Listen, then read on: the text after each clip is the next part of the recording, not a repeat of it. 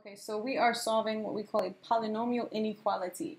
The inequality symbol here says greater than or equal to.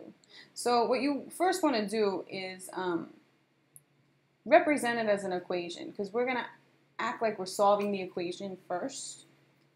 Get the boundary points, get the points that go on the boundary lines of the intervals that represent our solution, and then we'll go back into the inequality and look and see which intervals represent our solution set. So this is already factored for me, which is nice, which means from this first factor I get the solution 1, from this one I get the solution 2, and from this one I get the solution 3. Now once I have those solutions to the equation and their boundary points on you know, the number line, put them on a number line. I'm just showing the number line from 1, 2, 3. I mean, obviously it goes, you know, to negative infinity this way and to positive infinity this way, but I'm only focusing on these, and they happen to be close together, so that's fine. Now, the first thing is, am I including these points in my solution set? So I'm going to go back to the inequality symbol. I just made that mess. And it says greater than or equal to, right? Which means that I'm including everything in this as a solution that makes the left-hand side greater than the right-hand side, but also makes the left-hand side equal to the right-hand side. And these are the values that make the left-hand side equal to the right-hand side. So that means I'm going to put shaded circles on those values. So they're part of my solution set. Now, to determine which intervals I'm going to shade as my solution, I'm going to go pick test points in each of these intervals. So like, for example, here, 0 is to the left of 1, so it represents the interval to the left of 1. 1.5 is between 1 and 2, so it's going to represent this interval between 1 and 2. So let's do 1.5. 2.5 is between 2 and 3, it's representing this interval, and then let's use 4. Whatever easiest, you know, whatever's the easiest for the intervals to represent those pieces. And then what I'm going to do is I'm going to plug this in to the original, right? To this x minus 1 times x minus 2 times x minus 3. I'll plug it in here. And I just really care about the situations that make it greater than or, well, greater than or equal to, greater than 0, because we already dealt with the equal to portion. So what I mean is, take 0 and plug it in here. 0 minus 1. Now that's going to be a negative number, right? 0 minus 2 is also a negative number. I don't care what the number is. 0 minus 3 is also a negative number. Now, why don't I care what the number is? This says that the left-hand side should be greater than 0. That means that the left-hand side should be positive. So whatever intervals create that positive scenario, those are part of the solutions to this inequality. Now, when I plug in 0, I get a negative times a negative times a negative.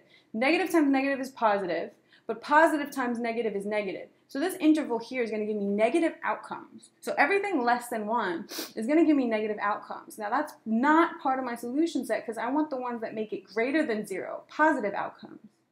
So this is not part of my shaded region. Let's try 1.5. 1.5 minus 1 is a positive outcome. 1.5 minus 2 is a negative outcome. And 1.5 minus 3 is a negative outcome.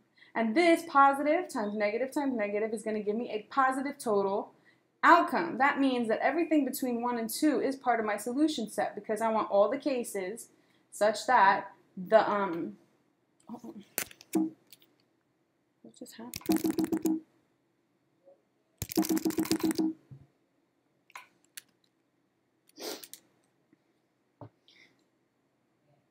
Because this outcome is positive, that means that this is part of my solution set.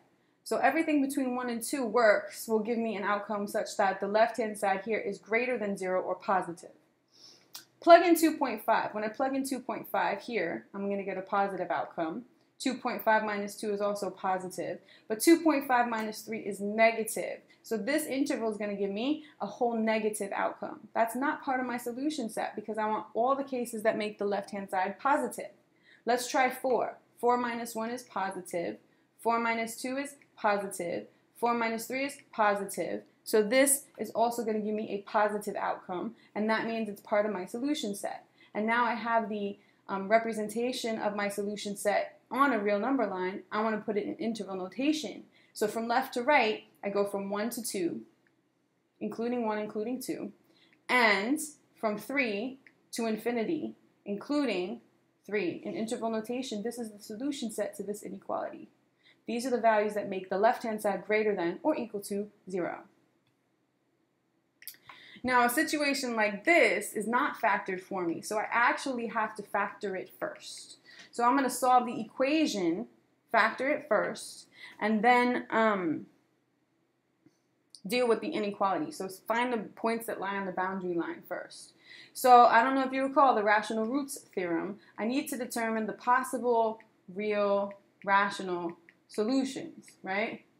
And I'm going to take all the factors of this divided by all the factors of this. So I'll get 1 or 7. And if if you look at it, you could see that if I plug in 1 into the function, 1 to the third plus 7 times 1 squared minus 1 minus 7, 1 plus 7 minus 1 minus 7 is 0. That means that 1 is part of my solution set. So synthetic division, I'm going to use to get to the other factor. 1, multiply diagonally, add vertically, multiply diagonally, add vertically, multiply. So again, my remainder is 0. My other factor is x squared plus 8x plus 7. And then that makes it easier to factor this down. So I have an x plus 7 and an x plus 1. So now I have the factored case of this function, right? The first solution was 1, so x minus 1 is a factor. The other two factors are x plus 7 and x plus 1. X plus 7 and x plus 1.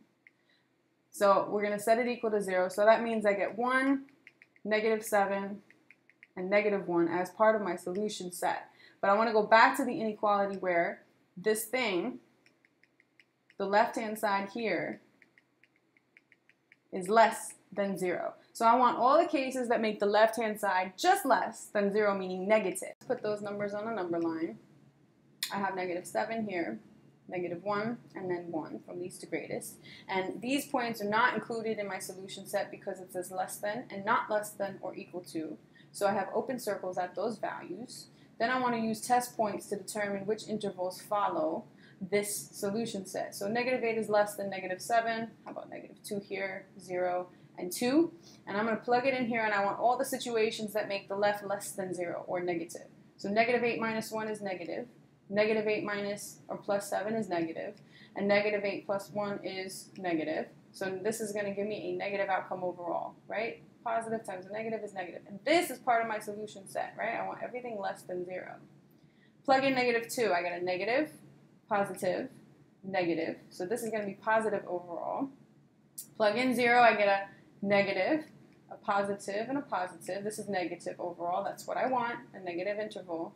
Plug in 2. 2 minus 1 is positive.